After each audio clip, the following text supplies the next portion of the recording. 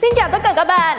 Có bao giờ bạn tự hỏi rằng cặp mí hay là đôi môi, chiếc mũi của mình một ngày nào đó thì có thể trở thành trend hay là xu hướng làm đẹp trên thế giới hay không?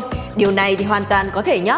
Bởi nếu như bạn đang sở hữu một cặp mắt hai mí to đẹp thôi thì bạn cũng đã có trong tay một trong những tiêu chuẩn làm đẹp vô cùng khắt khe của người Hàn Quốc rồi đó. Vậy liệu một tiêu chí này thì đã đủ hay chưa? Hay là còn những tiêu chí nào khác? Ngay bây giờ hãy cùng chúng mình super soi những tiêu chuẩn làm đẹp vô cùng khắt khe của người Hàn Quốc để xem bạn có đạt tiêu chuẩn nào không nhé. Đầu tiên là tỷ lệ 1/8. Bạn có thắc mắc không? Tại sao không phải là 1/2, 1/4 hay là 1/6 mà nhất định phải là 1/8? Với người Hàn, cho dù bạn cao lớn hay là thấp bé, bạn sẽ được coi là đẹp nếu cơ thể bạn đáp ứng được tỷ lệ 1/8. Và công thức đo tỷ lệ vàng này chính là lấy chiều dài của đầu nhân lên 8 lần. Nếu kết quả bằng hoặc xấp xỉ với chiều cao thực tế là người đó chuẩn đẹp. Đây cũng là tiêu chuẩn mà các công ty giải trí, người mẫu hàng đầu Hàn Quốc đưa ra khi tuyển sinh. Và những thí sinh ít nhất cũng phải đạt được một tỷ lệ 1/7 thì mới có cơ may trúng tuyển. Tuy nhiên, khổ nỗi với người châu Á nói chung và người Hàn Quốc nói riêng, rất ít người có thể đạt được tỷ lệ này. Đa số chỉ đạt được khoảng 1/6. Cũng chính vì điều này mà ngay cả nhiều sao Hàn vốn đã rất cao vẫn phải mang thêm giày độn để ăn gian chiều cao, giúp họ đạt được tỷ lệ vàng như mong muốn đấy. Bạn luôn mong muốn sở hữu một khuôn mặt vi lai, thon gọn và xinh đẹp. Vậy bạn có biết rằng xu hướng thẩm mỹ này bắt nguồn từ quan niệm nào của người Hàn Quốc hay không? Ngay bây giờ hãy cùng chúng mình tìm hiểu nhé! Trong khi các quốc gia khác quan niệm đến hình dáng hay là các chi tiết trên khuôn mặt, thì người Hàn Quốc đặc biệt chú tâm đến kích thước của khuôn mặt.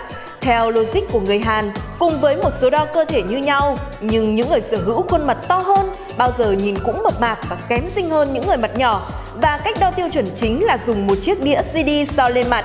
Nếu mặt bị che hết đi sau chiếc đĩa đó thì đây là gương mặt nhỏ. Sự ám ảnh bởi khuôn mặt nhỏ này khiến cho rất nhiều ngôi sao Hàn Quốc thường xuyên đăng tải những bức ảnh chụp mặt mình cùng với những vật dụng hoặc là món đồ nào đó để khoe khéo khuôn mặt của mình. Bằng chứng rõ ràng nhất cho việc này là những diễn viên hay thần tượng Hàn Quốc sở hữu khuôn mặt có kích thước nhỏ thì luôn được ca ngợi về nhan sắc. Họ khiến công chúng và thậm chí là đồng nghiệp ganh tị với kích thước khuôn mặt của mình. Với họ, đó là một sự tự hào. Và để có được khuôn mặt nhỏ thì nhiều phụ nữ Hàn Quốc đã không ngần ngại nhờ đến phương pháp phẫu thuật thẩm mỹ gọt mặt. Phần lớn người Hàn Quốc thì đều sở hữu một đôi mắt một mí tự nhiên. Chính vì thế mà người dân tại xứ sở Kim Chi này luôn bị ám ảnh bởi vẻ đẹp của đôi mắt hai mí. Và không có gì lạ lẫm khi mắt hai mí to tròn đã trở thành một trong những tiêu chuẩn về vẻ đẹp của người Hàn Quốc. Đối với người dân Hàn Quốc, việc sở hữu đôi mắt hai mí lúc mới sinh ra như là một đặc ân hiếm hoi chỉ dành cho các mỹ nam và mỹ nữ. Và cũng chính vì quan niệm này nên cắt mí mắt là một trong những loại hình thẩm mỹ phổ biến nhất tại Hàn Quốc. Và không thể phủ nhận rằng những ai có cặp mắt hai mí thì đôi mắt nhìn sẽ to và đẹp hơn, đúng không nào? Không chỉ đối với khuôn mặt đâu mà đối với cơ thể thì người Hàn Quốc còn có hẳn một bảng chữ cái để miêu tả về vẻ đẹp của một cơ thể hoàn mỹ. Vậy bạn có tò mò muốn biết là những chữ cái nào trong bảng chữ cái sẽ được người Hàn lấy ra để miêu tả về một cơ thể hoàn mỹ hay không? Bật mí cho các bạn biết nhé, đó chính là 3 chữ cái S, X, U đó.